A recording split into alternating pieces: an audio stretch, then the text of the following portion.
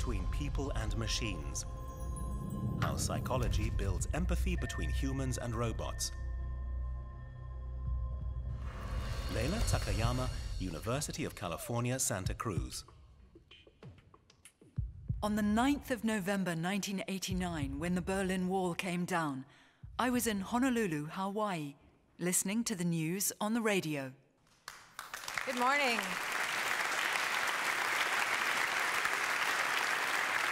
Thank you. You know, whenever I tell people that I work on human-robot interaction, usually the first thing that they talk to me about is the Terminator or Rosie the robot from the Jetsons. It depends on if they're scared of robots or really excited about that future of having a robot clean their home. I want to talk to you today about a different kind of Rosie, the Riveter. This is a call for me to you for action. So right now, robots are nowhere near that science fiction future that we've seen with the Terminator or Rosie. We're not even close.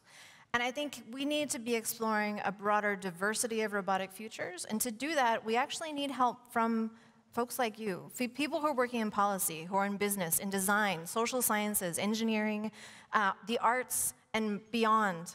We need a broader set of perspectives if we're going to have a chance at making these things work in the ways that we want them to work, in a more human-centered kind of future for these robotic systems. So my hope is that by the end of this talk today, I'll have convinced you that robots are really not that scary, and they actually need your help.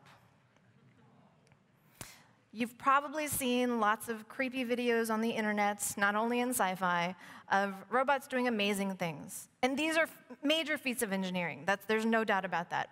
But the thing is, if you've posted the video on YouTube, it's because you're really excited that it actually worked, right?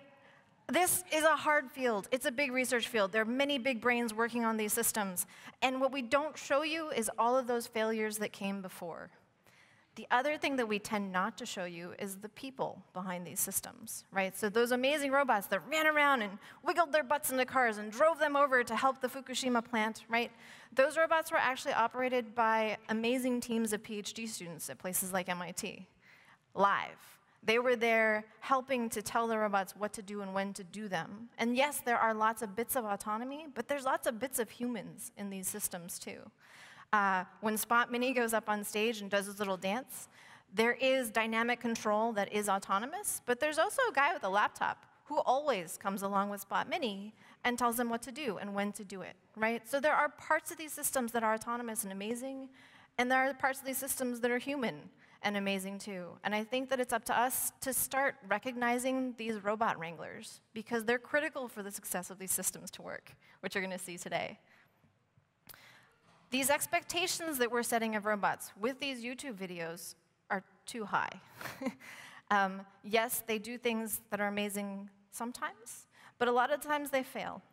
And we need to be helping to set realistic expectations about these robots. We actually have empirical data from my lab where we ran a psychology experiment. We randomly assigned people to one of two conditions. In one condition, we told them to have high expectations about the robots, and in the other condition, they had low expectations. Very simple.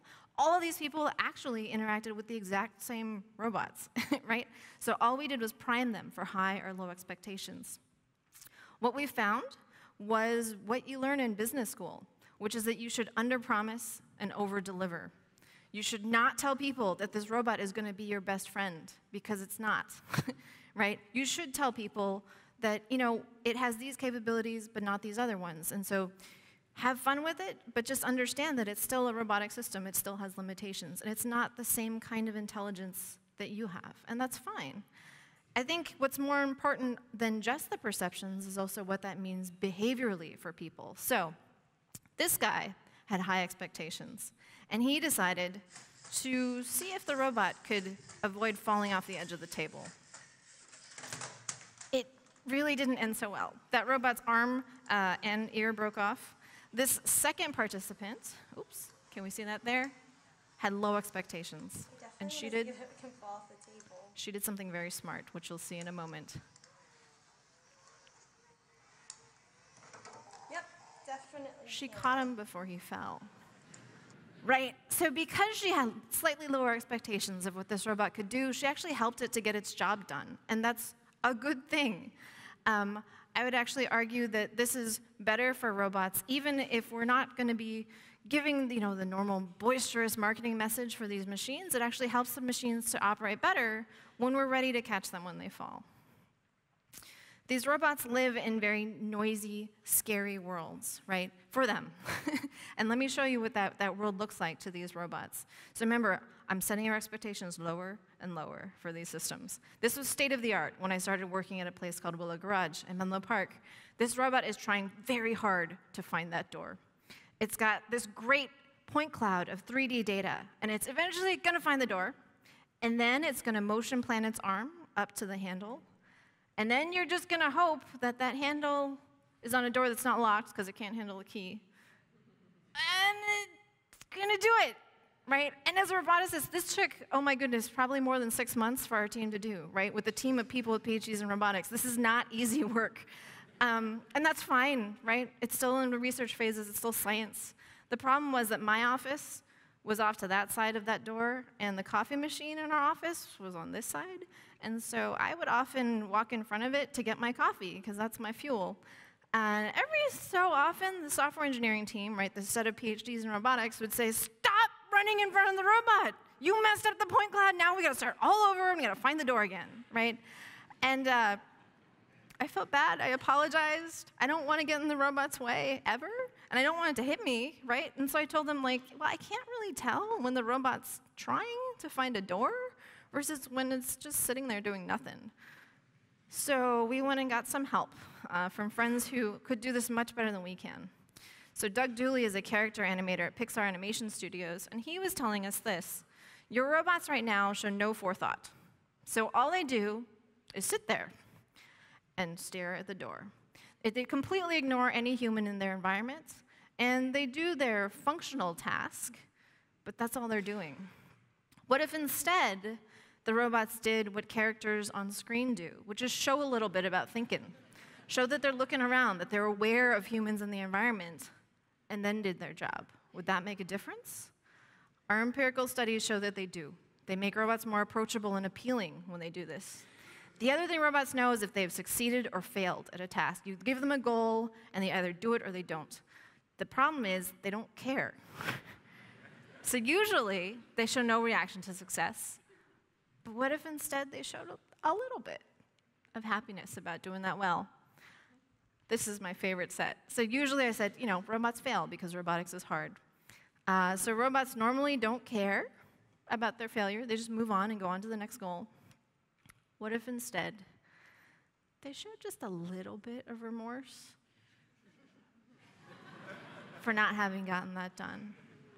Right? What does that do? It's showing you awareness. It's showing you that it knows that you're there. It's got this social skill of expressing to you what it's good and bad at, what it's happy or sad about, right? It's not just sitting there emoting. It's emoting about a goal that it has. So we tried to run this study between participants where half of the people were not shown shown reactions to success or failure, and half of them were shown reactions. And here again, we found that people feel like those robots are actually more competent if they do show reactions to their success or failure. And that is a good thing, because these robots actually need social skills if they're going to have to survive in the human environment, not just in factory cages anymore. You actually don't need to have a robot that's almost like a human for this stuff to work. And we're actually going to give you a little demo of that today. So with the Panda, right, this is an industrial robot arm. This is designed for doing very functional tasks.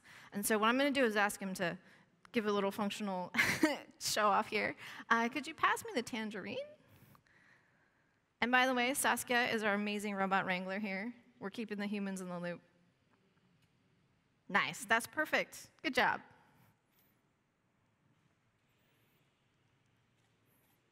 There's the little happy dance. All right, could we try maybe getting the pear? Uh-oh. Yeah, that's not the pear. No, that wasn't the right one.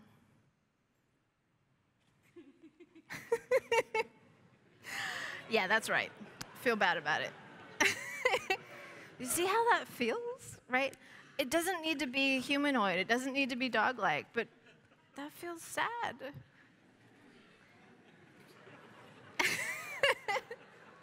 Thanks. Nice work. Yeah, so, as you see, it doesn't take much for it to be expressive and for us to start to understand what's going on for that robot. What was its goal? What was it trying to do? And is it aware of whether or not it did a good or bad job? Thanks for that, Saskia.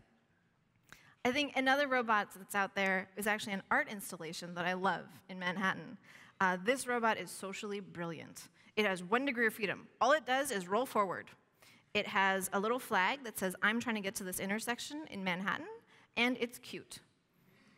And so by relying upon the kindness of strangers, this robot just rolls forward with this little flag, and people will grab it by the head and turn it around, or push it with their feet. Either way, he actually manages to navigate across a busy Manhattan park. These people are not known for making eye contact with each other or smiling at other strangers, but they'll help a little robot that's in need. And that robot is socially brilliant, super low cost, and only 1 degree of freedom, right? That's pretty amazing. And maybe manipulative, right? And we need to start thinking about what does that mean. But the point here is really that these robots need social skills. They need to be expressive and readable to the people who don't have PhDs in robotics, right? To the people who are just in their environment and need to make sense of what's going on with these systems. Recently, my lab started doing a bit of research with looking at people who operate robots like these. So these are robots where you can walk up to them and interact with them from the front, right? We're interacting with each other. These robots are ones where you interact with the world through the robots. So at the Monterey Bay Aquarium Research Institute, Doc Ricketts is a robot that's huge, and it's used for doing deep-sea ocean sciences, right? And so these are the robot wranglers. They're amazing pilots. These folks look at more than a dozen screens all at once. They control many different body parts of the robot all at the same time. There's 2 seats, the pilot and the co-pilot, and then they've got the principal scientists and their assistants next to them. And somehow, they can do amazing things that these robots can't do autonomously yet, and maybe never will, but that's okay. Within their fleet of science robots, they have autonomous underwater vehicles, or AUVs, and they have these people who are amazing puppeteers of robots that can do marine science in the deep sea in places where you couldn't do them with your normal human body. And so they use this mix of autonomous systems and human-operated systems to get science done. And I think that's a beautiful thing, and it's, I think, a place where we can start learning about how and when and where we want to use bits of autonomy, and where it just makes sense to leverage human skills, right? We're differently intelligent, and that's okay, and we can combine our skills to do more than we could do separately. So back to that call to action.